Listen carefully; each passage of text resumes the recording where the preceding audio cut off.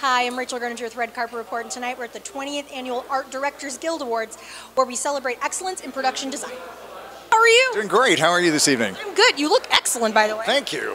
Yeah, so I love your suit. My name is Rachel. Hello, Rachel. I'm Nelson. Nice to meet you. So one of the things about being involved in something with production design is that there's a lot of creativity because you're creating an entire universe. Is that correct? Exactly. Sets, props, costumes, hair, makeup, special effects, stunt rigs, vehicles. I mean, the entire visual language.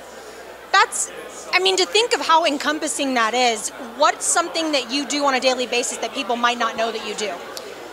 You're actually thinking about character on every level, the back history. It's not in the script, so you have to figure out what their history was. What are their likes and dislikes?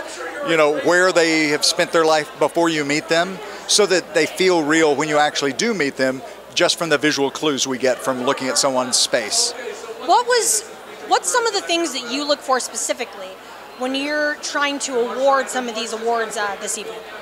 When I'm evaluating awards, I'm always looking for the artifice. If something sticks out that feels false, you kind of go, okay, that doesn't feel real. It's not how someone really would live in that situation, or that material doesn't look real, or it doesn't feel organic, it doesn't feel germane to the story.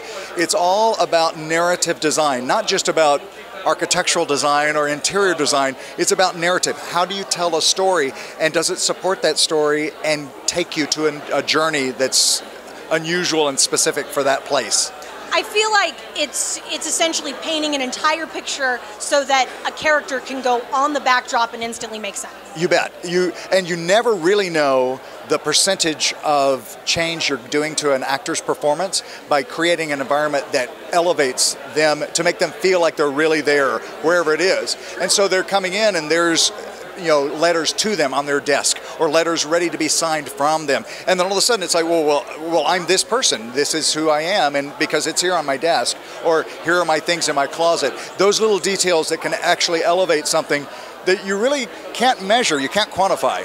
Well, absolutely, because it's one of those experiences where it's a complete immersive experience. Exactly. So the more immersive you can make it, the better that the film is going to, or the commercial or anything else is going to succeed. I try to make it feel so very real when you walk into the space that you kind of forget that it was made for this particular use. And then people believe it. They go for you. They take the ride with you.